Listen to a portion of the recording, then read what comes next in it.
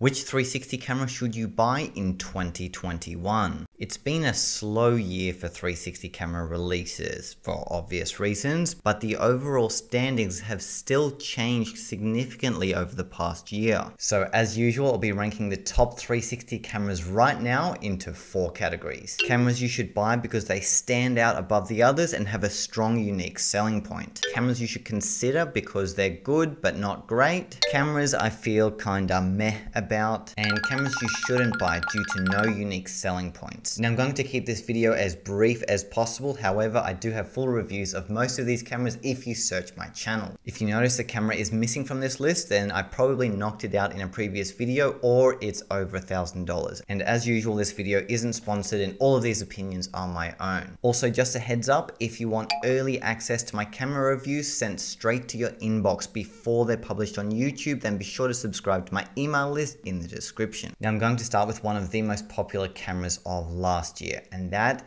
is the Insta360 One X2, which was released at the end of the year, and it didn't seem like that big of an upgrade from the One X or the One R, because on paper the specs were more or less the same as we had before. However, it was upgraded in a few places that do make this a significant upgrade. For example, it's now waterproof straight out of the box. It's got this really cool big touch screen that makes life so much easier when shooting. It's USB-C charging, the battery is bigger and better than before, so overall physically it's a significant upgrade from the original One X. They also added a few other features to the app that the other Insta360 cameras couldn't do, as well as improving the photo modes. As you may have seen in one of my previous videos, the pure shot mode with the One X2 is really fantastic for a consumer point and shoot camera and a significant upgrade from anything we've seen before from Insta. For 360 video though, it's not really that different from the One X nor the One R. It's like they've taken all the good things they added to the One R and put them into a dedicated 360 camera design as opposed to a modular GoPro type camera. And to be honest, for me personally, it's not that big of a factor what the actual camera looks like as long as the footage and photos look good. So I don't really see too much between these two cameras. They are still more or less the same with some very small differences. With the One X2, it's a better overall design, especially for dedicated 360 camera shooters.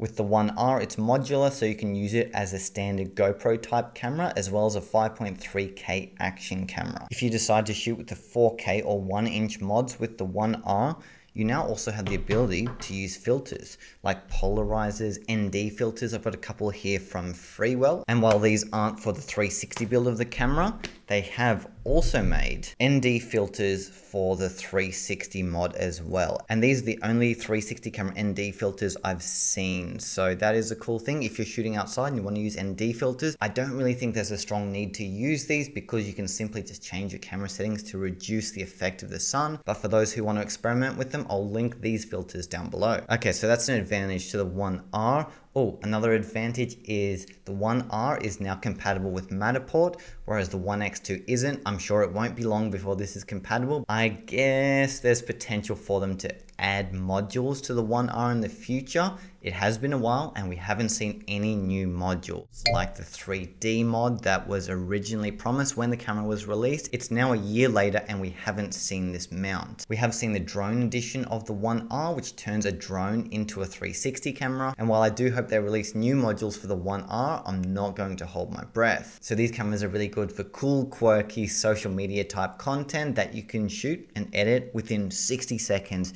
just using a phone. So that's what I see as the unique selling point of both of these cameras. Also, they're okay at 360 photos. You could use them for basic virtual tours for small clients. And if you were to choose just one for 360 photography, it would be the One X2 due to the improved pure shot mode that the One R doesn't have in 360 mode. Anyway, I've got a couple of videos covering these cameras in depth on my channel, but to start off, I'm putting both of these cameras straight onto the buy list. This brings me to the previous two Insta360 cameras, the One X and the EVO. And unfortunately, unfortunately, both of these cameras have been discontinued. They are not officially being manufactured anymore. There are still a few of them out there. They will be available for sale, but stocks are going to run out. So for that reason, I can't recommend them anymore because they probably won't be available by the end of 2021. So thanks for the memories, One X and EVO, but you're going in the do not buy category. Next are the two 3D cameras from Vuze, the Vuze Plus and the Vuze XR, or as I like to call them, the spaceship and the Inspector Gadget eyes. And both of these are cameras from a couple of years ago that no longer stand up to the quality we expect in 2021. The dynamic range from both of these cameras is very average. This one is just 4K and it's 2021. 4K is like so 2018 for 360 cameras, that is.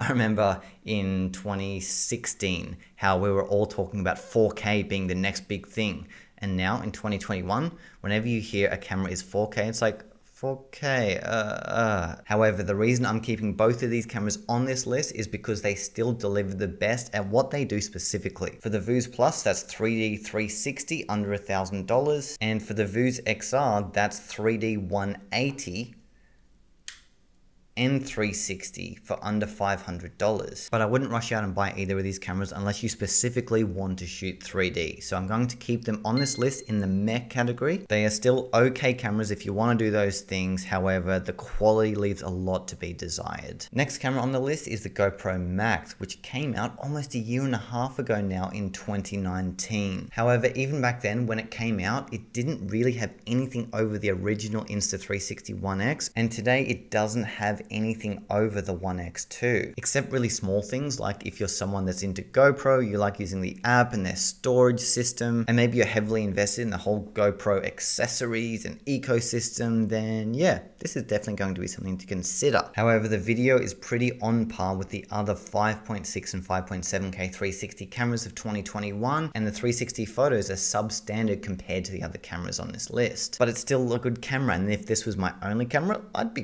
pretty happy. I could still get some cool social media shots, which is why I'm going to keep the GoPro Max on the consider list. Only buy it if you don't want to buy the Insta360 cameras for whatever reason. Next is the E360 VR, which is now 4 years old, and production on this camera was abandoned probably like 2 or even 3 years ago. And back then when it was released, while it did have high resolution video, it had other issues that were never fixed. The reason I kept it on this list for so long was because of the price. They dropped the price to be around $200, which made it a good budget option, but it doesn't even have that advantage anymore. Therefore, I don't recommend it at all, even for those on a budget, so it's going on the don't buy list. Next is the original Kandao Qoocam, and I've made countless jokes about the name and design of this camera, so I'm going to refrain in this video.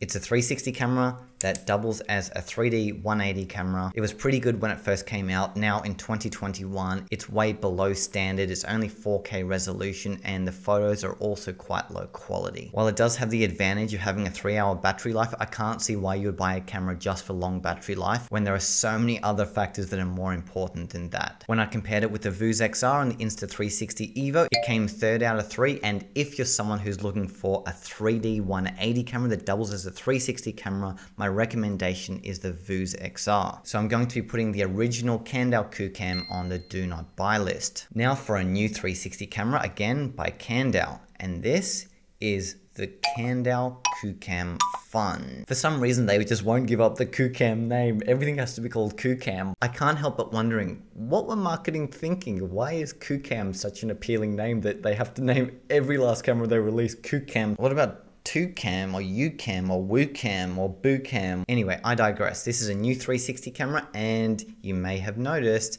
it has a USB-C at the bottom, meaning this is a smartphone attachment. So the camera doesn't function independently. You will need a USB-C smartphone, which means iPhone users won't be able to use the Qoocam Fun. But if you own an Android, there you go. You clip it on, you turn your phone upside down, and it's a 360 camera smartphone hybrid. I've taken a couple of shots with the Qoocam Fun, and the quality was really not great. And that's to be expected given the low price tag. It's 4K resolution and 4K photos. It doesn't come anywhere near the cameras on the buy or consider list of this video. However, I'm actually going to add it to the meh list because it's a good low budget option. It's just over $100. So if you're someone that has never owned a 360 camera and you want to buy one just to test it out and see what 360 photography and video is like, then you may want to consider it. You'll need an Android phone to use it, and the Qoocam app, the photos will save directly to your phone. So there you go. It's like they've brought back some of the original 360 camera designs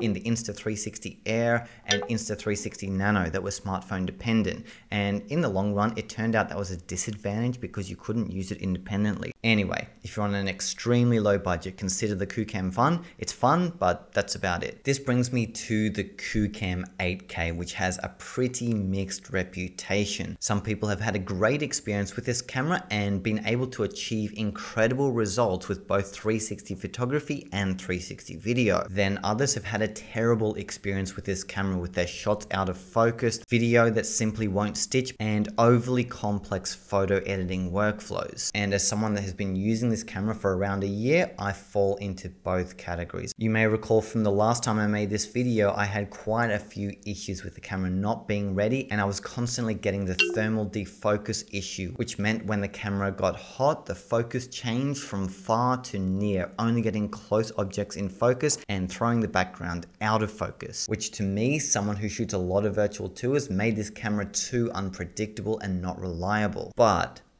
over a year has passed now since this camera was released, and they have been working on it. I think there's been over 100 firmware updates since it was released, and they have fixed a lot of the issues that originally plagued this camera. Not only have they improved the app, but the desktop workflow is also much better now in early 2021. They've released some really cool photo modes, the best one being Super HDR 2.0 that allows you to shoot really nice 360 photos with fantastic dynamic range relatively quickly. And for me in the past with this camera, that's something that hasn't always been certain. Sometimes I've been able to go out and do that and get fantastic results. Other times my shots are out of focus, or for some reason the workflow wasn't working for me. So now with these updates, I do consider this camera to be a bit more reliable. As you can see here, this shot looks really, really good, and I'd be happy using it with a paid virtual tour client. And I'd say that's where this camera holds the most potential if you're shooting 360 photography professionally, but you're not yet ready to upgrade to a DSLR and pano head. I will be testing out the Qoocam 8K against the Theta Z1, the Lab Pano Pilot 1, and its other closest competitors in an upcoming video. So you'll want to subscribe for that if you haven't already. I know I've been a little bit harsh on this camera, so I'm going to try and say a few good things. Okay. One thing I like is that it's got inbuilt storage. I'm someone that is very forgetful. Sometimes I go out shooting and realize that I left my SD cards at home. But this has enough inbuilt storage for you to shoot probably 100, 200 shots without needing an SD card. And I wish all 360 cameras could do that. That's cool. I also think the Qoocam 8K has the potential to be a camera that lasts a long time. So the next time I make this video a year from now, it's still going to be on this list because it's starting with high specs to begin with and high potential that has not yet been fully fulfilled, but there's still time for it to get better and better. So I think the Qoocam 8K has potentially the most long-lasting potential, or the potential for it to still be around for a long time, more so than almost all cameras on this list. Whether it will fulfill that is another question. Now I'm going to put it on the cameras you should consider list, and here's why. I still feel like it's got a slight element of unpredictability. The heating issue is still there. When I turn the camera on and just leave it on my desk for 5 minutes, it gets so hot that it almost burns my fingers. And I know from many past experiences, this can affect the image quality it produces because of the focus issue. So again, I think it has the potential to perform amazingly, but doesn't always do it. It doesn't always have that reliability that you want from a 360 camera, but it's reliable enough to consider buying it. So yeah, more soon on Qoocam 8K. Next is another spaceship looking camera, and that is the XPhase Pro S and S2, which is the new updated version. They don't sell the original S anymore, it's the S2, but it's basically identical with some very small physical upgrades, but internally it's basically the same camera. And this is a camera you should buy if you're someone that obsesses over resolution for 360 photos. It doesn't shoot 360 video, but the photos it can take are simply stunning with sharpness far greater than every other camera on this list. However, it comes with a difficult workflow, so only consider this camera if you're someone that knows photo editing really well, you're comfortable spending time to figure a new camera out when there's not a lot of information out there, because this doesn't come with a lot of tutorials or instructions or manuals or anything. You got to figure it out yourself. Being a part of the XPhase Facebook group will help you, but it's not easy and intuitive straight out of the box, and you're going to need to spend at least a week to become 100% comfortable with this camera before you start using it professionally. But when you do, you'll be able to get results like no other point and shoot 360 camera can deliver. I'm putting the XPhase on the cameras you should buy list, and this one really is only for people who are intermediate to advanced and are extremely comfortable with post-production workflows. Next is the Theta SC2 and the Theta SC2 for business, which, as you may recall from one of my previous videos, was the best budget 360 camera for virtual tours. Is it anymore? No, it has a successor, and that is the One X2. If you see my recent One X2 video, I put them side by side and I got better results with the One X2 in pure shot mode. There are way more settings you can use with the One X2, whereas the Theta SC2, it's just one. It's inbuilt HDR, which outputs a JPEG, and then there's only minimal editing you can really do to that JPEG, whereas the pure shot mode allows quite a lot of flexibility in editing. So the Theta SC2 is no longer the go-to budget option for virtual tours. However, I'd say it would be if your budget is around $300, whereas the One X2 is roughly $100 more expensive. So it's up to you how much money you have to spend on a virtual tour camera. Again, only choose one of these two cameras if you're a beginner and you're shooting for low budget clients. I think they're both good choices, and in the past I've noticed Ricoh have stood out head and shoulders above the other brands when it comes to 360 photography and fast workflows. I've shot countless 360 photos with my Ricoh 360 cameras. I own every generation of them and they have never let me down. So the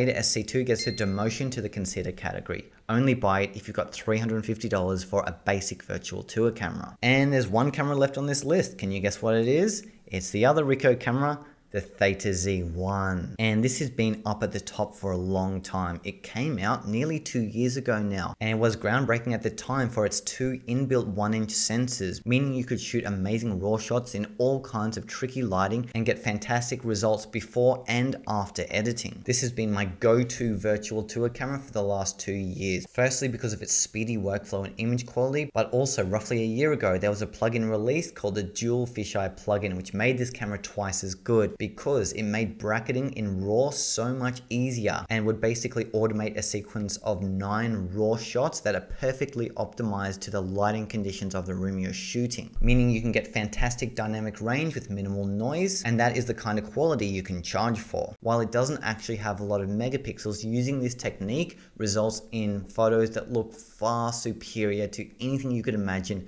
just looking at the spec sheet. And while technically there are other cameras that can produce better results than the Theta Z1, they don't always, because of the element of unpredictability of lighting. Sometimes when you have bright windows and dark interiors, cameras like the XPhase and Qoocam aren't always reliable. Whereas I know I can go into any situation with the Theta Z1 and get great 360 photos. So right now, as of early 21, the Theta Z1 is still my camera of choice for beginners to intermediate starting with virtual tours that want to invest a little more to get fantastic results straight away. Which also brings me to price. This is still $1,000. Nothing has changed over the past 2 years. You really would expect the price to go down at least $200 or $300 by now, but it hasn't. So this is not a cheap camera and therefore not an easy purchase unless you are shooting professionally and plan on earning your money back with your camera. I just wouldn't buy this if your sole focus is social media. The One X2 does a good enough job, and a price tag of $1,000 just can't be justified. Whereas if you're making virtual tours and you charge $1,000 for a virtual tour, you've paid off the camera in one hit. So yeah, I'll be putting the Theta Z1 on the cameras you should buy list. This is a definite buy, and I still consider it king of the 360 photo cameras purely from a reliability standpoint. That said, it has been 2 years since it was released, and Ricoh have a release schedule of 1 camera a year. They released this,